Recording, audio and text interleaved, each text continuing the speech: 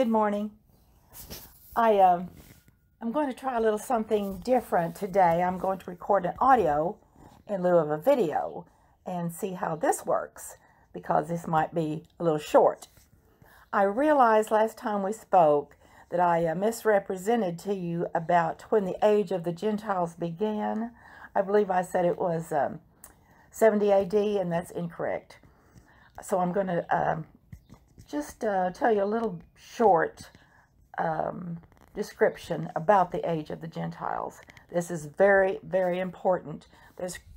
Christians know this with their Bible study. This takes up a lot of God's Word. Excuse me. In Luke 21:24 says, "And they will fall by the edge of the sword, and will be led captive into all nations. And Jerusalem will be trampled underfoot by the Gentiles, until the times of the Gentiles are fulfilled." This would be the period when the Jews no longer had control of their holy city, Jerusalem.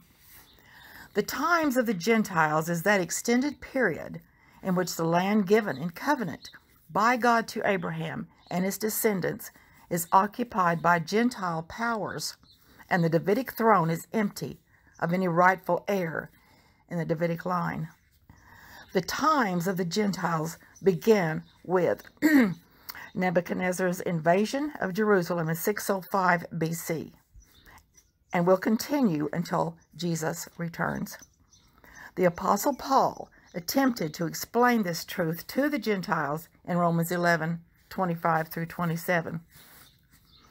"For I would not, brethren, that you should be ignorant of this mystery, lest you should be wise in your own conceits, that blindness in part has happened to Israel until the fullness of the Gentiles be come in.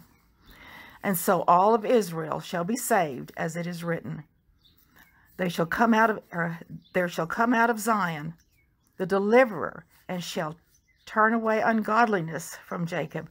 For this is my covenant unto them, when I shall take away their sins." And this refers to the essentially just about the last day of tribulation, when all of Israel is saved and Jesus does come back to defeat the Antichrist and pull his people out of the holy city and put them in protection for the final battle. So let me go on just a little bit here. Nebuchadnezzar began the exile of the Jews in 3 stages. At the end, Israel was left desolate and did not have full control of her temple or her nation. They were exiled to Babylon, and they will remain in this state until Christ returns. This time is the 70 weeks of Daniel, the 490 years, which does not include the time of the church, which no one knows of that time save God himself, but does include the 7 years of tribulation. And so we'll end this lesson here, as I could go on and on. This is really good stuff, people. I love it. Anyway, let's pray. Dear Heavenly Father, we thank you for another day. We thank you for the weather and for your hand of preservation over all your creation. And especially, Father, we know that you say that you do protect your own. And when I say protect, I know it's not to protect us from the world, Father. It is just to let us live in the world and do as you want us to do. Help us to abide in you, so that everything we do can give glory, Father, to you, and can help anyone who is struggling from this horrible pandemic, Father. We just ask that you put your hand on them, and we pray earnestly for their salvation, Father God. Be with us as we go into the remaining time of this.